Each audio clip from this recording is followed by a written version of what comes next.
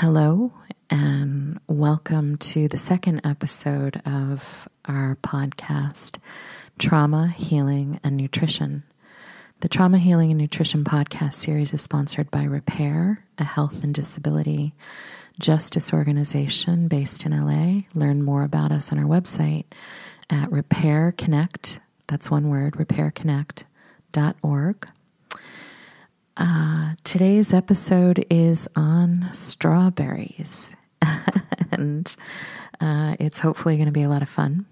And I want to first disclaim that though I'm often going to be sharing information about particular foods and nutrition, first of all, I'm not an MD or a clinician of any kind.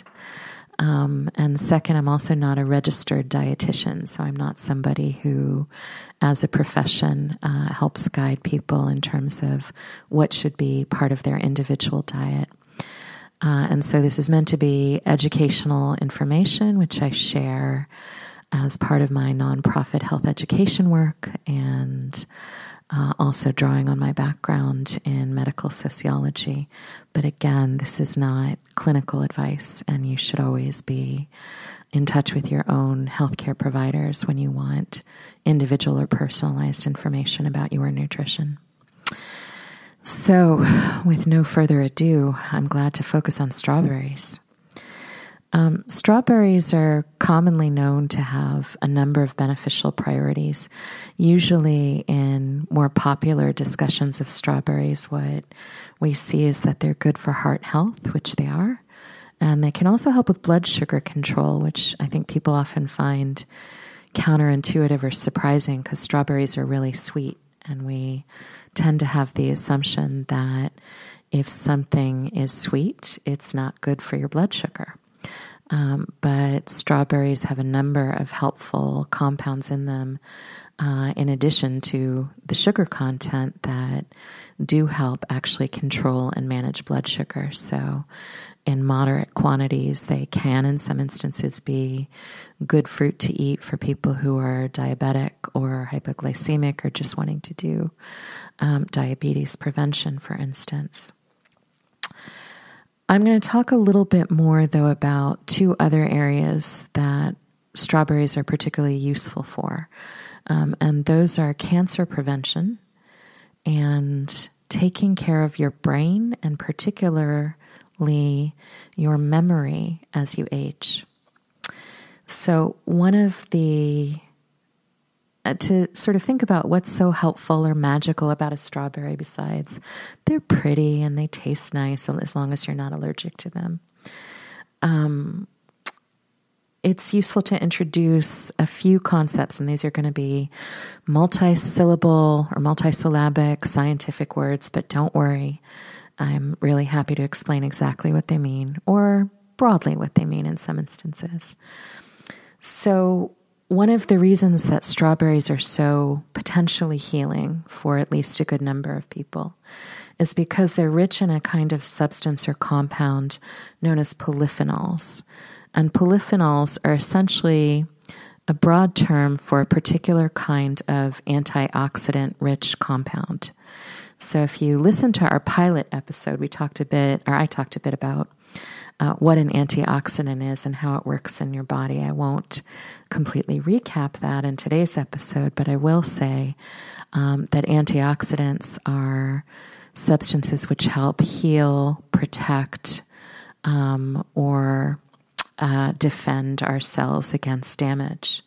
And so taking polyphenols into your body, and again, this is an antioxidant-rich compound that's found in a number of different foods, including strawberries, is a great way to protect lots of different cells within your body.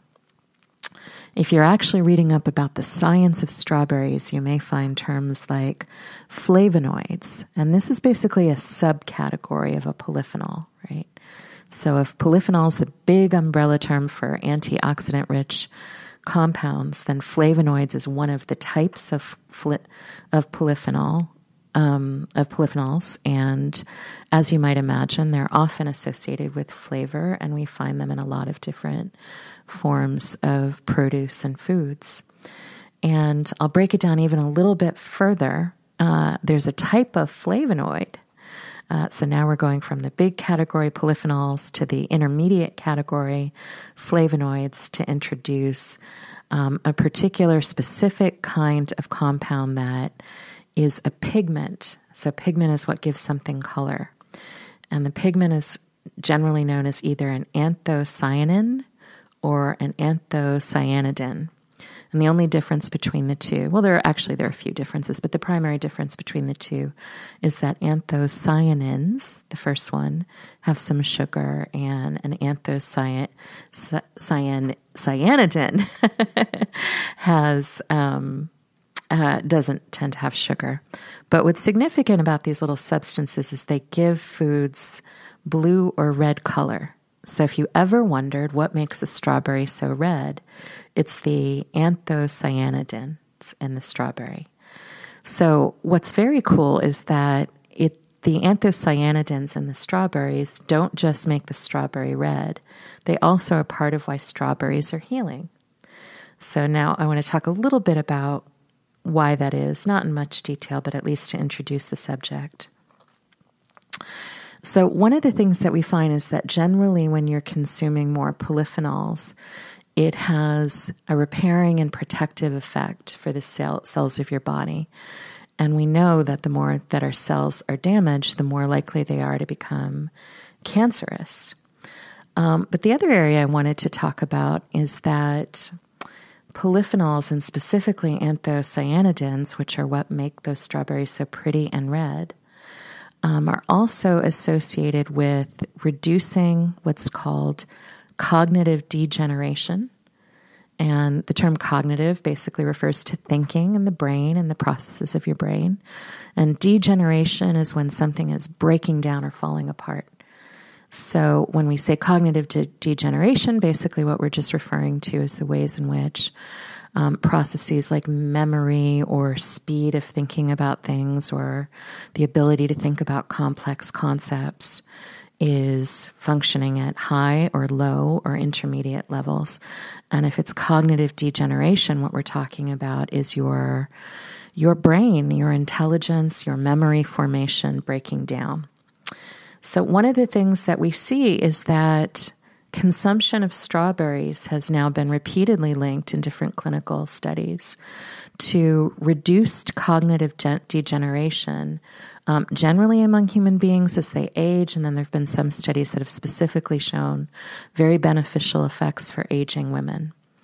And so knowing that one of the things that you can do to reduce the likelihood or the onset or the severity of conditions like Alzheimer's and dementia is to, as long as it's something that you're otherwise comfortable eating, and again, this means not being allergic to strawberries, that keeping strawberries in your diet is actually one of the best ways to maintain brain health, neurological health as you age.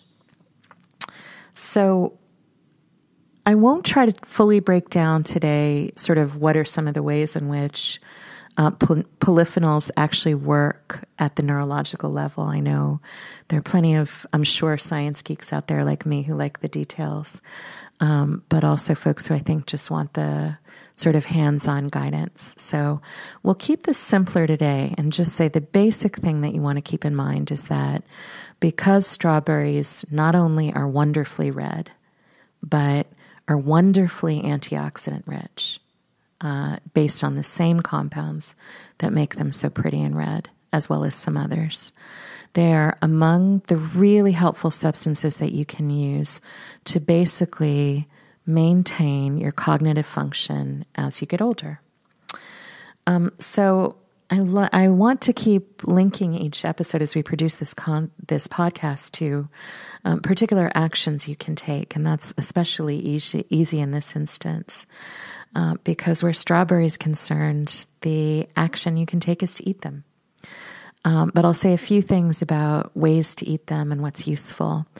A common question folks often have is it necessary to eat fresh strawberries, or are frozen strawberries also good for you?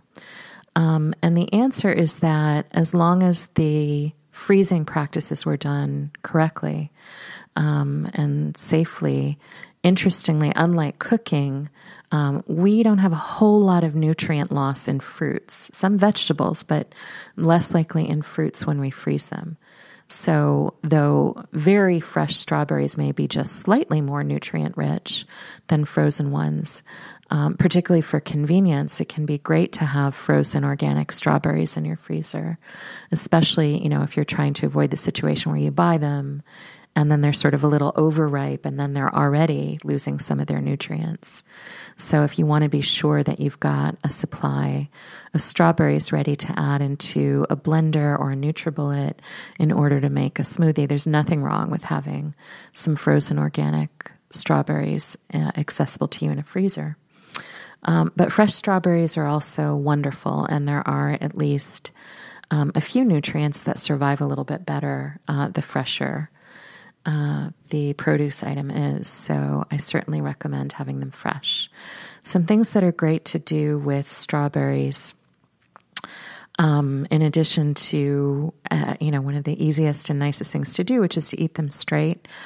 I like to put them in salads and particularly combine them with leafy greens and some walnuts, which are also, which are essentially one of the most antioxidant rich nuts. So that combination of the sort of green fibrous vegetables and strawberries and organic nuts can be really just nutritionally fantastic. The nuts give you a little bit of protein and some healthy fats, and I have different favorite salad dressings, but often with a salad that's already a little bit like sweet and flavorful, I'm happy with just like a little balsamic vinegar, maybe a little bit of salt.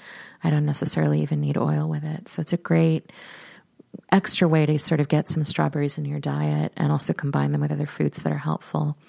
There's a saying that, and I have really no expertise in traditional Chinese medicine, but in conversation with someone who had a lot, one of the things she mentioned to me once is that there's a saying in traditional Chinese medicine that your plate should be a rainbow, that it should be full of a wide variety of foods, and that is often most nutritionally helpful and efficient, especially because the different useful nutrients and compounds in foods are often going to work best in combination with each other.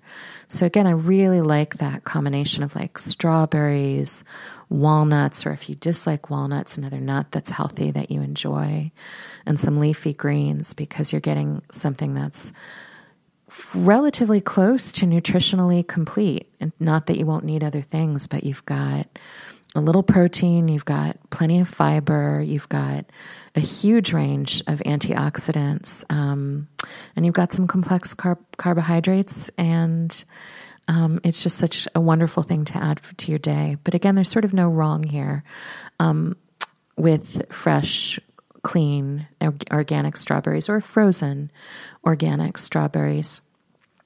It is good to know that if you cook strawberries, you're going to lose some nutrients. That doesn't mean there won't be any health benefit. And if you really enjoy something that's cooked with strawberry, by all means enjoy it.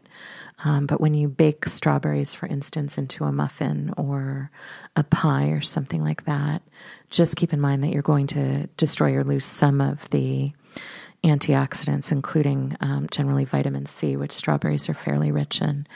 I will talk more in future podcast episodes about organics and what does it mean to say something is organic and how good is that and what's significant about it. But what I will say for today is that it is important, if what you are doing is eating strawberries, not just for pleasure, but for its antioxidant properties, to try to stick to organic or at least non-genetically modified and pesticide-free strawberries whenever possible. Obviously, if you grow it in your backyard, it won't be certified organic, but the cleaner the source, the better, because a lot of useful antioxidants are destroyed in some of our less healthy agricultural practices. So having strawberries that were hopefully grown with a clean water source, that were grown in accordance with certified organic standards, helps maximize the kinds of health benefits that we've been talking about today. So that's what I have to say about strawberries.